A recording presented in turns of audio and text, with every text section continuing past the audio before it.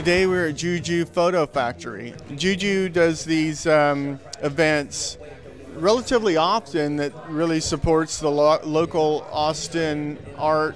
What did you call it? Alternative culture in Austin, yeah. I wish I had said that because it makes me sound a lot smarter. You do either shoot the band or shoot the model, and just tell me a little bit about that. I wanted to open up the studio to, local artists, and I thought it was a good way to get them some professional shots on professional equipment, invite 8 photographers to come and shoot them, and so it's like a symbiotic exchange of promotional materials. Jessica Clark found me one day, and she's a jewelry designer, industry chains, and she said, "Why don't we do it for fashion?"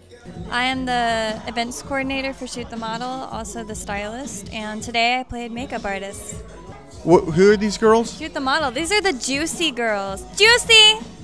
I got to figure out how to make this really interesting in like 5 seconds. I'm gonna need you to take off your clothes. I mean, the dudes should not take off their fucking clothes because dudes are not, they don't look that cool naked.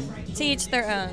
Yeah. Most people are going to agree with me though. So we started shoot the model, and we would pair up with a local designer and give them a chance to bring in their models, define their vision and their sets, and have 10 photographers come in and shoot it, and myself. And how I would pay them is giving them the contact sheets and the rights to use the images for free. Well, she said a whole lot of shit. I said a lot of shit. I'm going to edit it to where you sound smart. Today we're excited to be showcasing Federico Archuleta artwork. He did that girl's boobs. Federico did your painting, right? He did. Normally I would just look at her nipples, but I look at the whole thing. Yeah. That's how you know art's good.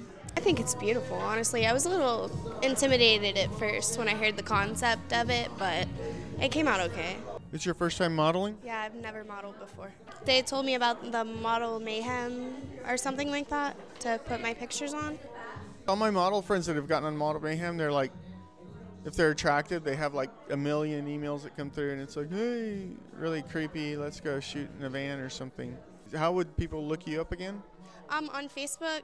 Lauren, what's our Facebook stuff? Facebook.com/Juicy Lifestyles. Try and give you a reason, not to go to the bar. Well, you can go to the bar later. Come here first, make some art, then we go to the bar. And it's right down the street.